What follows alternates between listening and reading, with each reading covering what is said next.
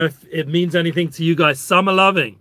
Summer loving. I don't know if that rings any bells, but the main point of summer loving is to tune in to the love that we have from the Torah, the love that we have from Hashem Yisbarach, our creator, the love we have right now in our studio in Jerusalem. Thank God that we are here ba'ahava, with love. It's a very deep, profound love. Ritzufa Hava, beautiful song from Yishai Ribo. And there's many other ways of connecting into the ahava, the love between us, the Loving All People campaign that we're still, thank God, aware of. We have Shalom from Germany, exactly. We've got the love from Germany, we've got love from global Emuna campaigns that's going on, thank God, weekly. And we have a big love, as you can see from the cover photo from YouTube, that we had the pleasure of Rudy Rochman in the house. It was an amazing class. Activism with truth, that was the focus. And I hope all of you have checked out the class. If you haven't, if you wonderful people haven't watched the class on Sunday, go watch it after this class. I'm not going to be too long, hopefully less than 30 minutes. And the goal of this class is, once again, is to strengthen our connection to God, strengthen our connection to ourselves, to have more understanding and love of ourselves, because we can't love other people unless we learn to love ourselves. And please God, this class will be going up on our breslev.com website. I was happy to post today. The Nissim Black's awesome visit the week before is already up on our website, breslev.com. Go check it out. The Nissim Black class with myself. Please God, with Darnell, God is making a recovery and he'll be back in the studio, we hope, this Sunday. We're still yet to confirm the guests or the special guest. Looking very likely, Nissim Black is working on speaking to Amari Stodmeyer. We hope he'll be able to make it. If he's listening now, we'd love to have you, Amari. If not, we also have another option as well. We're going to reach out hopefully to the Chaim OG at some one of these next few weeks, if not this week. And then we have some other wonderful people around who want to join us, and it's just a matter of coordinating. Thank God there's so many amazing people. I had a pleasure to speak with a wonderful Yid yesterday, Moshe Gersht. Going to try to be helping him a little bit, get out there a bit more in terms, he's already, thank God, got a good following, but we want to just help with the Unity bookings, make sure that people are getting opportunities to reach communities in person. Obviously, the biggest feeler is, and we're sitting right now in Rav Shalom Morish's wonderful studio, that we want Rav Shalom Morish to have a full Refuah Shem, Shalom Ben Yemna, join us again in our English weekly class. But even more importantly, not only should he have a full Refuah and be able to speak with full energy and strength, like we will remember a few months before, that he should also be able to go on tour in person so we can connect in person. The hope is, we're still planning on a tour in November, end of October, beginning of November, to hit up Monsey and Boston, not Boston, in Brooklyn, excuse me, Monsey and Brooklyn, just to keep it localized so the Rav, even if he has a full recovery, but not to push it, not to travel like we do in the past to many, many locations. And now then we'll be up to you guys to make the trip to New York if you're not in New York. And that's us being real and going with the flow. So everyone out there who's joining us now, you give us your feedback, make us feel the love, give us the opportunities to feel that we're, thank God, praying for Rav Orish. Let's make it happen. He should have a full recovery, because it's all possible. I've seen it happen before with him when he had an issue with his speech, and I already mentioned here that he had a full recovery over Rosh Hashanah and Uman. What's going to be this year? Who knows? We'll put up our hands in the air and we ask. So let's go now into our class. We spoke about last week about the end of days. How are we going to process these end of days? Yeah, the YouTube was funky last week, so Baruch Hashem, everything's the way it should be. We even have the website team. So with every challenge, like last week's challenges and the end of days challenges, you can feel sometimes a bit overwhelmed. But I was very, very inspired by Rudy Rochman's appearance, because he's someone who's been in prison for his mission. He's someone who's, thank God, being able to stand up and discuss in a gentleman, in a very polite, proper way to all kinds of people who even hate the Jewish people, like Nazis and Machshamam and all kinds of anti-Semites, and even people self-hating Jews, and then there's always that, you know, all these kind of people that Hashem should protect us from. So how do we tune into the love energy? So as we said already, one of the things I felt sitting next to Rudy is, one, a lot of self-love, but in a healthy way, because it's brought down from Rav Tzadok. You can't really like have Emuna and Hashem unless you have Emuna in yourself. You have to believe in yourself, and that is something which he was blessed with at a very young age, to get a clear picture of what his mission is and develop that and evolve that from a young age. Personally, I felt like I only really woke up around 18, 19 to really understand I have more to myself, and it's still, you know, a process in works. And thank God, tuning into the United Souls concept the last few years with Emuna Tour and Emuna classes that we're doing here with Rav Orish, and being around the Tzaddik Rav Orish, and also all my other Rebbeim, and all the years of, thank God, of self-work and having a soulmate like my wife, who's, thank God, always pushing me to grow. We have the opportunity to hopefully come to a level of belief in our mission, and that goes together with loving oneself, and then we can really get into the summer loving. Now, the world tricks us and thinks, like the Grease movie that I was singing at the beginning, Summer Loving, it's about, you know, how cute the person is or the physical attraction, and there's a lot of that focus nowadays in the world, and we know, without me going into it, how much that can unfortunately lead to like a Johnny Depp kind of situation with Amber, and need I say more. But there's plenty of examples and role models in the wrong way. I'm not saying that Johnny was wrong, but just the overall end of story. And people like you and me can work out already with common sense that there's a better path of marriage and relationships that's available, especially when you're learning the Torah. We're joining each other weekly and touching base with some values and goals in our relationship. I have, thank God, my relationship podcast. There's always the links below in the description. You can check it out. The latest one wasn't that long ago, and thank God we discussed some really important things with my wife and myself, so you can hear both sides of the story, not just my one-sided opinion. But hopefully the goal is, in all relationships, to come to that unified approach. That's the hope that we have. And I just had a meeting here yesterday with some people that ran a podcast who have, thank God, opened up the doors to have conversation about the Garden of Shalom, and it definitely is agreed, the Garden of Peace, that we need to, everyone's in agreement, including here, that we need to revise the book. So anyone who has it, we hopefully at some point will have a new edition. I'm not the one who's unfortunately in charge of that, otherwise we'll get it done now. But we're gonna have to wait. But everyone can pray. I ask everyone to pray that a new edition of the Garden of Peace should come out, revised and clarified, so everyone can get the full benefit. Even though someone like Nissim Beck would say that the book's awesome as is, and he's growing so much from it, it's helped his marriage, and there's many other followers of Rav Orish who hold of the book. But we want this class to be received by a larger sphere of influence than we're doing right now, and part of that will be to update the message. So that includes some of the books that were written a while back. We need to update the way they've been put out there so that it's more universal and more acceptable, and that's something I'm going to put some energy into the next few days, of pushing Rav Dayan Elgrod and the Rav and the family, the Orish family, to make it happen. But once again, you guys got to pray, you got to want it, but put pressure from outside. You know, you want a new edition of the Garden of Peace. It's such an important part of our journey. And also, we've hopefully been putting out not just a pamphlet of loving everyone, but also the concept of, it's not enough just to love everyone. We've got to get to the next level of putting it into writing and bringing it into everyone's home, this concept through a proper book, organize the teachings of Rav Orish. So, and once again, hopefully it'll be done clearly. We have to pray the translator gets the concept. And everyone out there who's listening, I don't know if Facebook just went whoop, so I don't know if that was my side. You guys give feedback. Hopefully everyone's tuning in. The concepts of loving yourself and loving others and having a summer ahead, a healthy summer, a loving experience. So right now in the Torah, let's turn to the Torah. What does it say there? So last week's parsha for us was Korach, and for you guys this week in the rest of the world, outside of Eretz Israel, outside of Yerushalayim, and outside of the Holy Land, is Korach. You're going to continue this week with Korach, and hopefully at some point, I think we're meeting Matos Masai, which is only a few parshas away.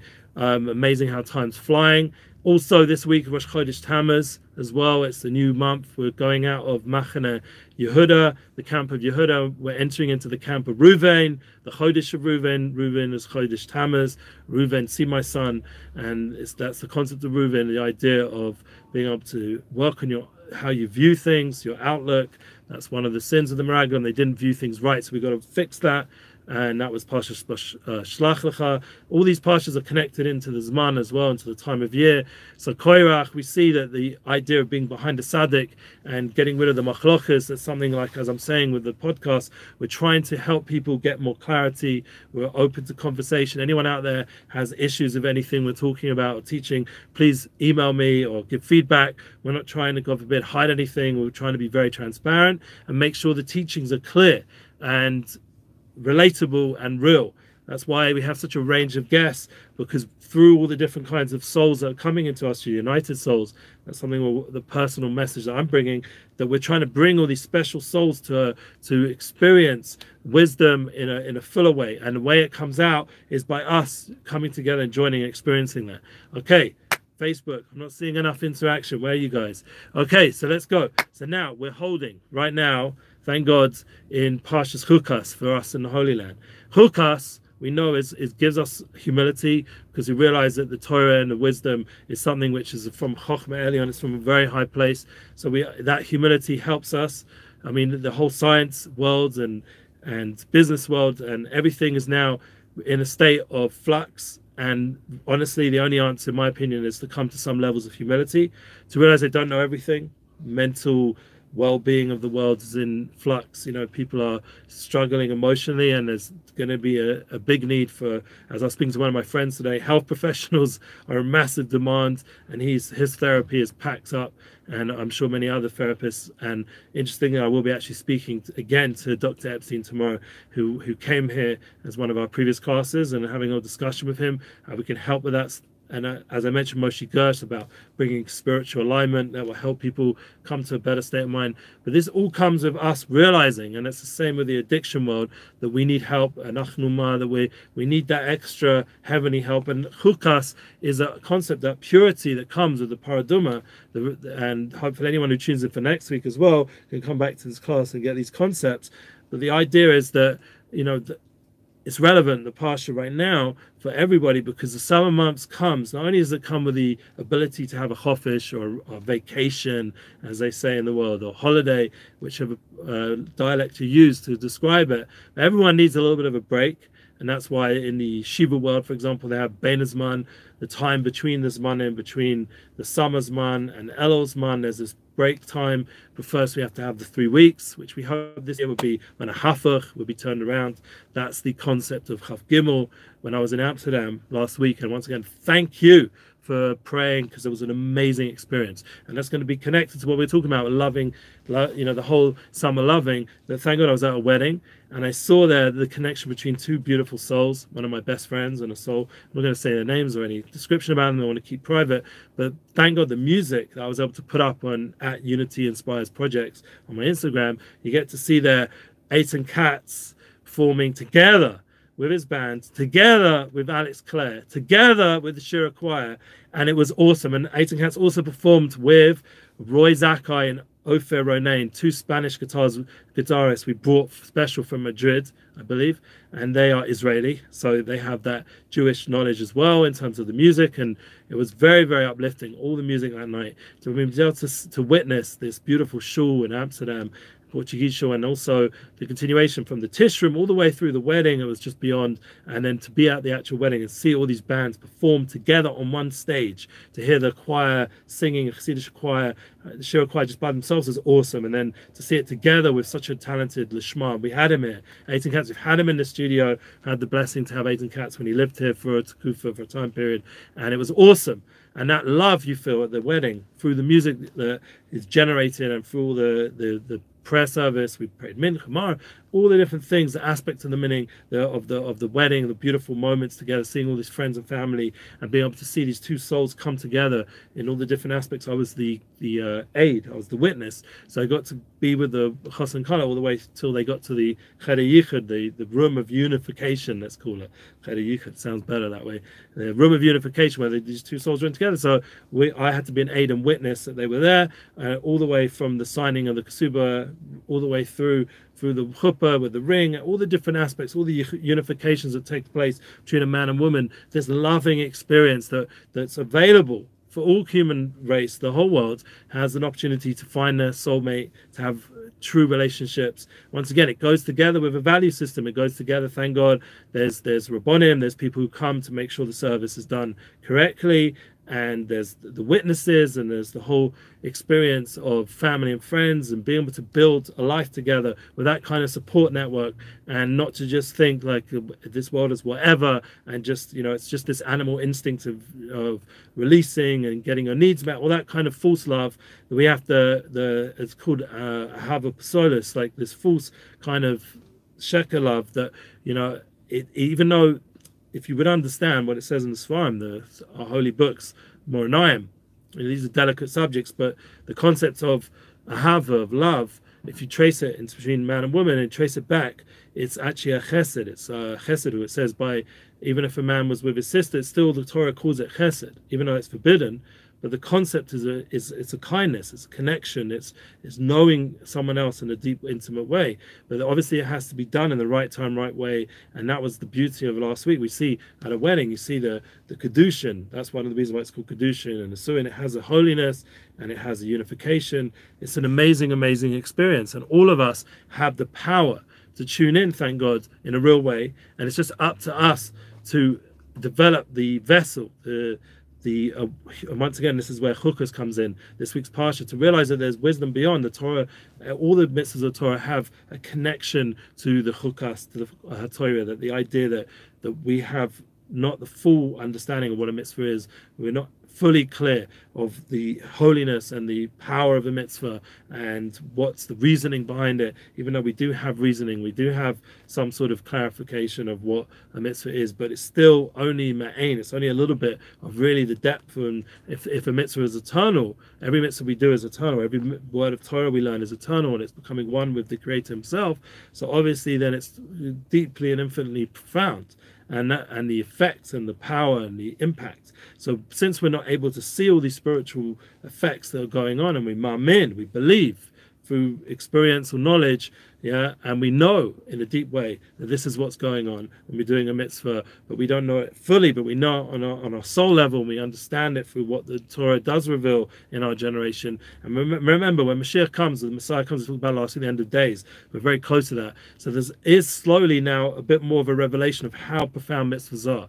Like, people could tell you story after story of how a mitzvah saved someone's life, or a mitzvah awoken a soul. Like, we know Chabad always going around putting tefillin on people. Like, we had Rudy in the studio the other day putting tefillin on himself.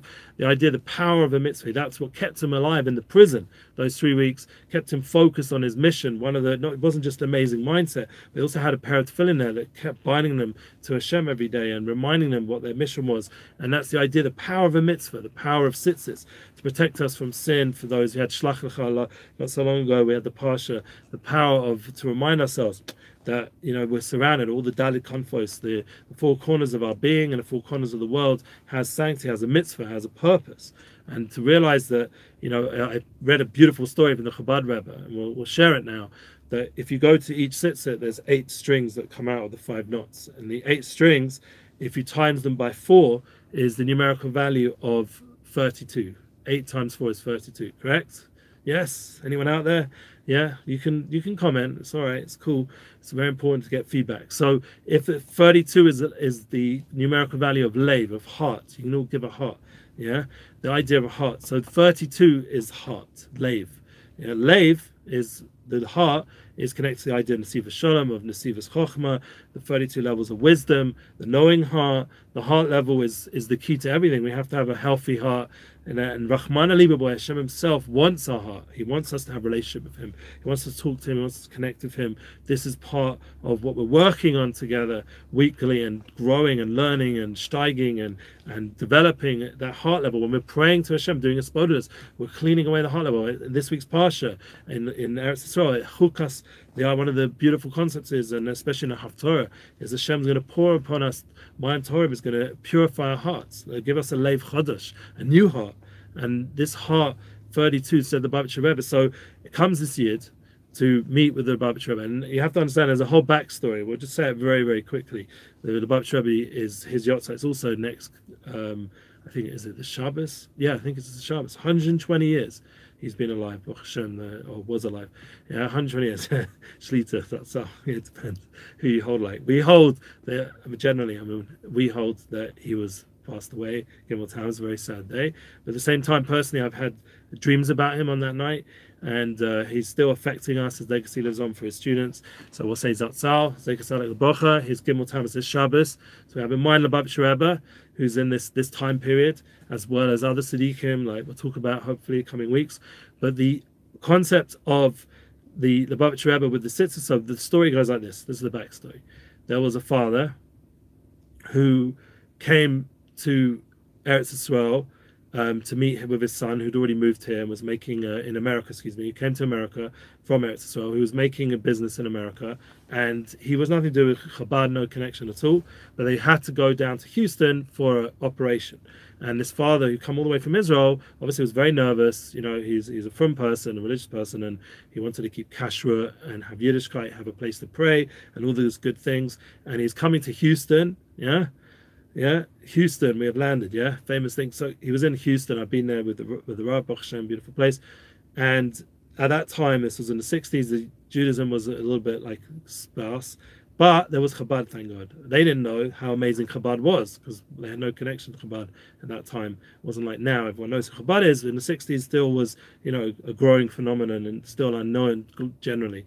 So suddenly comes this father and son. They need the hospitality of Judaism. And there it is, Chabadinik. And not only does he help them with a place to pray, but he helps them food-wise. He makes sure there's kosher food in the hospital. The whole process, he does the whole kadu. And it's amazing impression on these two people, the father and son.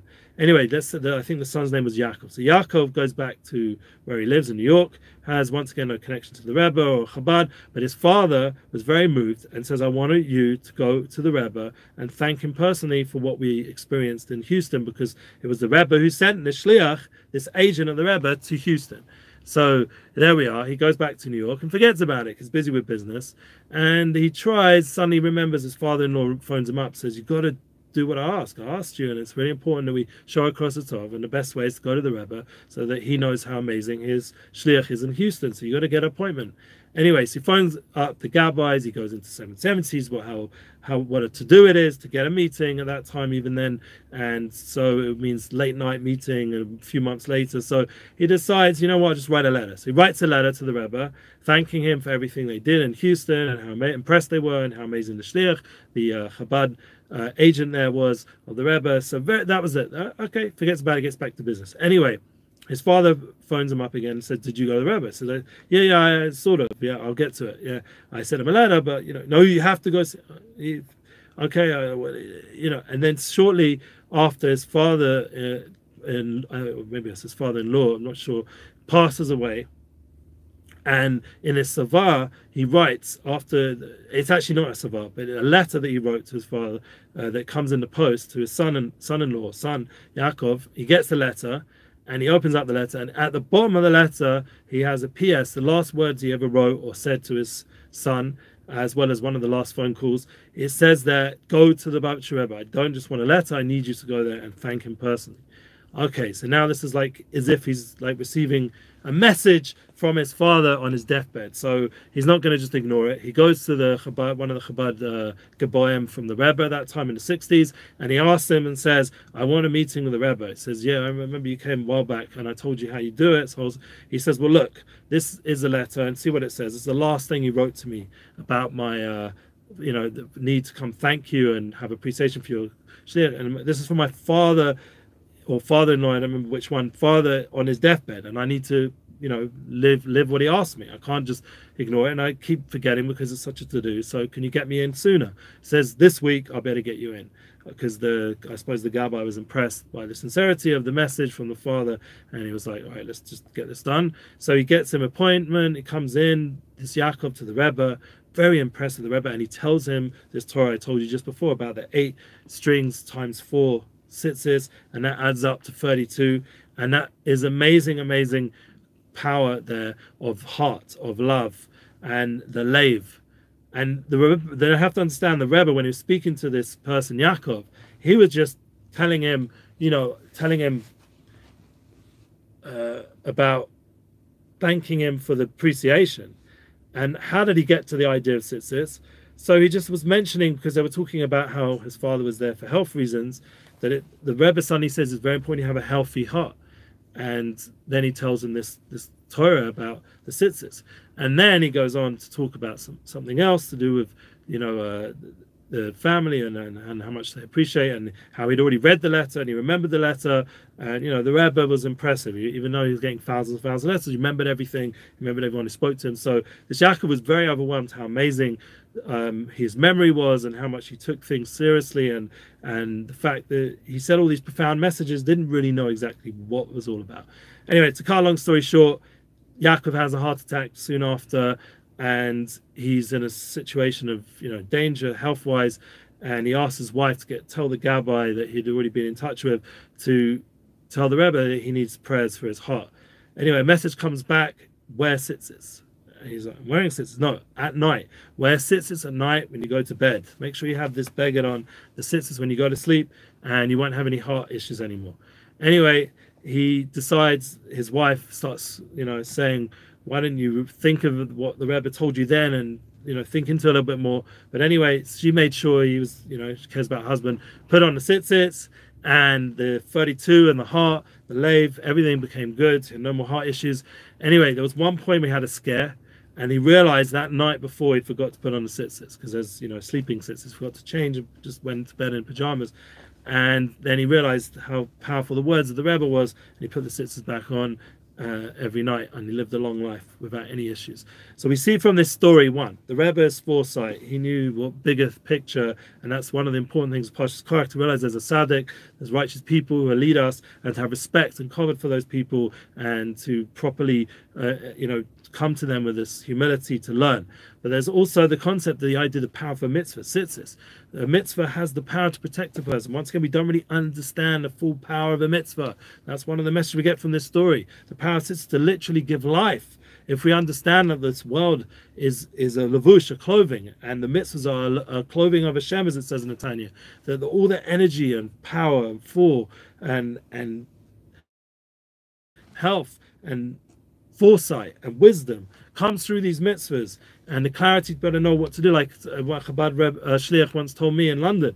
So when you go work, yeah, and every day, like Rudy was saying about the tefillin, how important tefillin are, you put tefillin on, you have 4 lines here for the shin on one side and 3 on the other, and that's Gematria 7. Who are those 7 shin lines representing? 4 are representing Imahos, and the 3 are representing the Avos, the holy mothers and fathers that you're having on your head, Avram, Yitzchak, Yaakov, Sarah, Rivka, Rachel. So you're connecting into that light of Avram, Yitzchak, Yaakov, Sarah, Rivka, Rachel, the of holy forefathers, holy foremothers. We're connecting that light, and that's bringing us the clarity to go into the world, to go into our life, to bring that energy, the light of the mitzvah, into our everyday, and to be able to shine that Ki Hashem, you know, Ekra Alecha, that Hashem's calling His name upon you. Yeah, that's also represents Shechina and Shem Shakai. That Hashem's calling His name upon you. The power of mitzvahs. You've been a mezuzah. You've got Shem Shakai on the door. The Shin Daled Yud. This is the shame of the name of the Shechina, of Hashem's presence. And wherever you go, the presence of Hashem, this eternal force. Just understand, it's eternal. It means it's bigger than all the nuclear missiles in the world. It's bigger than all the money, the billionaires. It's bigger than everything in the world. Just understand the greatness of Hashem and the greatness of Kedusha and holiness and the power of mitzvahs. And then you have, once you think into this is the point of the class, summer loving, then you start to really love Hashem, because that's why, how do you come to the Avos Torah and Avos Hashem? How do you come it? By learning about it, by investigating it, by experiencing the power of Hashem, by learning His Torah, by learning His, so how do you love Am Yisrael? You have to see the greatness, one, of your own soul, so you don't have all these blocks, all these emotional issues that people are having nowadays, and all this narcissist vibe and all this self-centeredness. You get rid of that, you clean yourself, purify your heart, work on yourself, come to love yourself, come to love your mission. Then you can start to really love and see the greatness of another person. With humility, you can see how amazing other people are. That's why all this self-work, when you're in Parshas Chukas, you see the power of purification, yeah, is within our grasp, through learning, through growing, as it says in the Torah. So you have to kill yourself over the Torah and level. You have to kill the ego, get rid of that ego that's making you divided between people. Look at it online. Imagine if people know these truths, that they don't have to constantly protect their ego online. It's not about you, it's about building a bigger mission. That's what we were getting from Rudy, and hopefully this new guest who is coming in will be a continuation. We're seeing there's a certain theme, that the divine providence, the hashgacha pratis, the flow that we're having in these classes, is Hashem bringing down a light through the guests and through your following and through your sharing, that's bringing us a certain awareness that we can deal with our challenges of our generation. And that the summer months are the time of heat and intense hot desires and challenges, and right now financially, and we spoke about it last week, all the challenges are gone, that we have this ability, hopefully, to stand strong, to be chazak, to be aware of our greatness, to be aware of our ability to overcome all this, not to be weak, not to be flimsy, not to be have a foundation that, God forbid, is not built properly so it falls down. To realize that every falling is just about teaching us how to get up. I was speaking about it with my wife today in we have our weekly meeting, and it's so become the idea that only can be a tzaddik. It's so important to understand this. You can only become a righteous person, a really together role model person, if you've fallen. You're not going to get there from just growing up that way with the right education, the right background. I myself, I didn't grow up connected to all these concepts. I had to go seek them out and learn them. And here and there, Baruch Hashem, from my own family, friends, there was role models in some things. But I had to go seek further and find the truth. Yeah, strive for truth, as it says with Dessa. Mavakesha emes. Seek it out. Seek out the truth. Really seek it out. Don't give up until you find it. And there's all these people out there. I heard from the lead singer of Imagine Dragon. He was on Lex Friedman's podcast. All these people out there are looking for truth. Lex is this singer, I've forgotten his name. He's one of the most famous bands in the world right now. He's looking for truth, but who's he coming across? The woke religion, they're not going to teach you anything true. They're the most confused people there is, except for maybe a little bit of nakuda of compassion that we can all, every human being has a basic, if you're normal, has some level of compassion. But there it becomes akzaris, becomes cruelty. Their compassion turns into cruelness, because they're confused. And that's our job, to mavakish, to seek the truth, and to make sure it's known that the world should have an awareness. That's what these classes, one of the big points of what we're doing here. Not just me to sit here and fill up with half an hour space of some content. It's to actually make sure that we're growing and applying. As we said that with Rudy, it has to create activism, it has to affect our life and our sphere of influence and what we're doing. And we have to be able to be strong. We have to be able to say the message proud and know that we have a purpose, know we have a mission, and to not be scared of anything. Lo lefacher klaus, the Baal Shem Tov said, and that was his saying from his father to him on his father's deathbed, the Baal Shem Tov's Chesronenu, to remind us, and we had this in Chodesh Tov, we're finishing off this month, to take the light of Shavuos, take the light David HaMelech and Baal Shem Tov and Rus and all these Tzedekis and bring it together. This week we've got Yosef Asadik's campaign. Join together, David and Yosef, Kisei, David Abdecha, join together to reveal Hashem's throne, to reveal Hashem's presence, to reveal Hashem's truth, the wonders, the power of mitzvahs, the power of Torah, to reveal it in the world and to bring that clarity that everyone should know Hashem, everyone should know themselves, but who they really are, who their soul is. Learn the language of the soul. Learn to connect to your soul level. Do meditation, do espodatus, learn, pray, daven, do acts of kindness, be more godly in your ways. Connect into these spiritual energies that exist and are true, and all the confusion out there will start to dissipate. All the lack of clarity will, God forbid, Hashem should protect us from it all, that will dissipate and disappear, and we'll be able to come to a place where we'll be proud of our land, of Eretz Yisrael, of the base of Migdash, what it brings, the light, the clarity, when it comes, the third one comes back to this Mokum and Migdash in Yerushalayim. We'll be proud of it. Well, I remind you all, please to check out all the links in the description. Once again, anyone wants to check out the beautiful wedding I was at, I put up all the music moments, not the Chas and Kala, they'll remain private. I put up all the music moments up online. You can go check it out. You can any of those artists, any of the speakers, anyone I work with, you're always welcome to reach out and book, Baruch Hashem, and most importantly, to connect into Emunalive.com, partner with us, partner with the campaign, send your names to Avorish so he can pray for you on this special day, Yosef Asadik's his special day, his birthday, and this Yilel Revi, which is Wednesday night, Thursday day, Rosh Chodesh Tammuz, should be a good Chodesh for everyone, should be a good Shabbos Korach or Shabbos Chukas, depending where you are. Should be a time of renewal with the new month for the new camp of Reuven. Reuven is a camp of tshuva, time to really get in touch with who you are and the greatness of who you are. And please God, that will bring us all back to return to our true maker and creator and bring the Gula Shlema, the full redemption from Hevi Menu. Amen. Thank you for joining us. Be blessed, everyone.